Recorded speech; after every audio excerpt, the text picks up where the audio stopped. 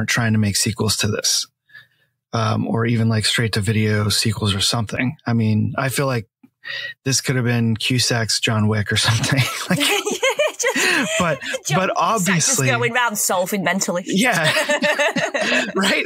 I feel like body. Right. But then once you get to the end of the movie, you're like, okay, that's just not possible. How could they ever make a sequel to this if it wasn't his cop years? They could have done like Ed. Yeah, a prequel. You know, the dark they could have side done like a series LA. of prequels. Yeah. Sure. No, it's absolutely like, you know, that's an excellent way they could have done this. They could have done this is like the end of the series. Right. Somebody and tweet John Cusack. Get on Twitter. Right. Let him know. James Mangold is there because he's such an excellent director. Tweet him as well. They could have, they could have went back and they could have taken Pruitt Taylor Vince's character and shown us from the beginning, like when did all of this happen?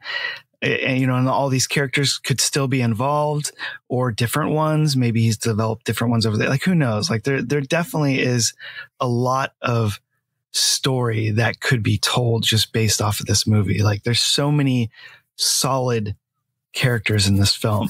Do you know which one I'd like to see the most? The crime. I would love spree. to. Yeah, tell me. The crime spree of Ray and the other dude. The two criminals. Like what? But what about you? You just want to see like them, like their original story, like what they did. Yeah, because I think that would be quite. Oh, cool. Yeah. Yeah, no, I agree because they're fucking nuts, right? Yeah. They're both just so nuts that, like, yeah, those would be super entertaining. I mean, it would be. I feel like if you look at Busey's character in the Frightners, I feel like that's him still. Yeah. Like that's his character in this movie. Like that's him after he dies in this movie. Yeah. Right. Goes off to scare Michael got me J. a Fox. score of 13. Yeah, right. Like I feel like there's a universe where these two movies are connected. Yeah.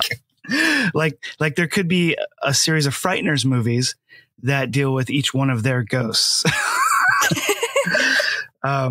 So there's I feel like that could definitely happen. We could have prequels and we could also have sequels as ghosts.